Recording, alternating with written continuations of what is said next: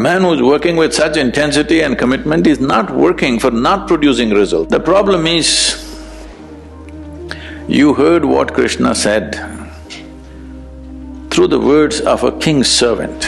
Whatever you wish to do in your life, you have goals. Whether it's art, music, spirituality, politics, business, you think you will do anything significant. That's all he's saying.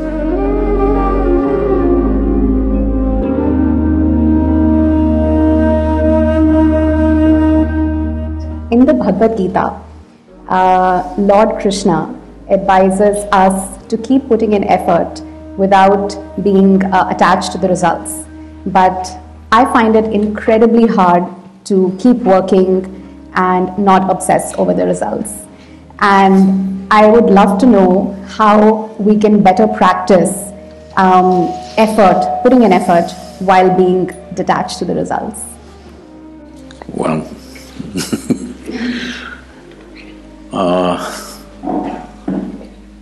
I am not in any way well studied about any scripture.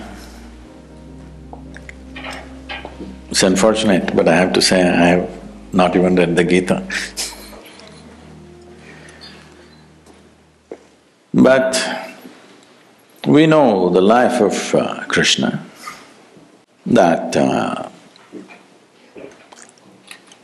people think Krishna means butter, girls and flute. But you need to understand this. All these things happened only till he was 16 years of age. So after 16, he lived an extremely committed life. His commitment was to marry the political process of the day with the spiritual process, because he saw unless those who wield power are essentially in their experience have a larger sense of life and an inclusive sense of identity, not my family, my children, my husband, my wife, this stuff. You have a larger sense of identity, only then you must wield power. Otherwise, it will lead to corruption. People say, power is corruption. Power is not corruption. Limited identity is corruption. They believe they're doing the right things and they're doing the horrible things all the time because their identity is so small. So he was trying to change this. This was his whole life's mission. And always working for results. Hello? A man who's working with such intensity and commitment is not working for not producing results. Obviously, he's working for results. The problem is, you heard what Krishna said through the words of a king's servant. Nobody else told you. He only spoke to Arjuna. Arjuna never spoke. He lived for 36 years after that incident, but he never uttered one word what Krishna told him. Have you heard anywhere? He ruled as a king, but never once he said, Krishna told me this on the battlefield, not once. So everything that you have heard is only from Sanjaya, who was a king's servant. You must understand the quality of a king's servant, he's very reliable. See, if you… let's say, if your husband or wife or children, they saw something, they come and tell you, they will add a little bit of their own stuff and tell you. It is intrinsic to a human being. Their own opinions, ideas, other things will naturally get into what they're speaking. But a king's servant is trained never to add his opinion, otherwise his head will go. He will only interpret everything word by word as it was. So he is a kind of a ancient tape recorder, okay? He's recording and just telling the king, this is what he is saying. But there's no context. What is shared between two people where there's a very deep relationship? If two lovers are doing something, talking to each other, somebody else may think they're quarreling, but they're doing their love affair. So this is a love affair between Krishna and Arjuna because they know each other very intimately. So he's speaking a certain language So as king's servant takes word by word without knowing the context or understanding what it is, the experiential dimension of what it is, and he's saying, so having said that, see, essentially it is just this, whatever you wish to do in your life, you have goals. What kind of goal will you set up? Right now you're in the university. What kind of goal will you set up? What you already know, you will exaggerate that a little bit and think it's a big goal in your life. Generally people call this an ambition, I call this a constipation. Because you're trying to handle life little by little, just like constipation.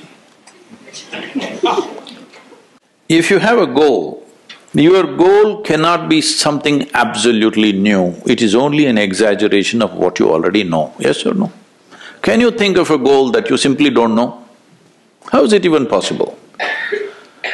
So, what he is saying is, there is a direction we have taken, but you have to be dedicated to the process, otherwise goal will just be hallucination. If you do one thing right now, just don't take this one breath, take the other breaths, let me see. I can't do it. That's all he's saying. He's saying without taking this step properly, you hallucinate about the goal, what is the point? In yoga we say this very simply. We say if you have one eye on the goal, you have only one eye to find your way, it's inefficient, that's all. So he's just talking about in a battle, if you're inefficient, it is not that you won't get your increment or promotion, you just get dead. Hello? In a battle, if you're inefficient, you think you will just lose your marks or something? A grade you will lose, is that what it is? No, you will be buried that evening. So he is telling him, because Arjuna is talking about how to kill all these people and may become a king, he says, you will not become a king yet. You need to shoot this guy in front of you now, properly. Otherwise, you're not the king, you will be buried today evening. That's all he's trying to tell him. Is it wrong? So, every year in the month of November, we have a business event. So, 200 CEOs were there last year also, this November it's coming again. And they just look at how seamlessly Isha Foundation functions, variety of activity, all volunteers. Volunteers means what? Nobody's trained for the job. They are super dedicated, but they're not trained for the job. And you can't fire them because they're volunteers.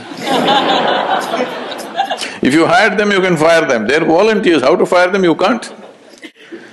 So they looked at this and said, Sadhguru, we pick up the best from IITs and IIMs and all this stuff, but you're just doing with volunteers and your organization functions better than our companies, how is it? I said, see, all of you are dedicated to the goal. Here, I have continuously instilled in people that you're absolutely devoted to the process. Now what you're doing? You do this well. Most of them don't even know where I am taking them, all right? They're working for a certain project, they don't know what is the goal. I have something else, if I tell them right now, they'll freak. Because my goals are so far, they will give up. So right now, we have instilled this in them, you just absolutely involved in the process. Know the joy of involvement, first of all. Without absolute devotion to what you're doing right now, you will not do anything significant in your life. Whether it's art, music, spirituality, politics, business, take anything. Without being devoted to the process that you're doing right now, you think you will do anything significant? That's all he's saying.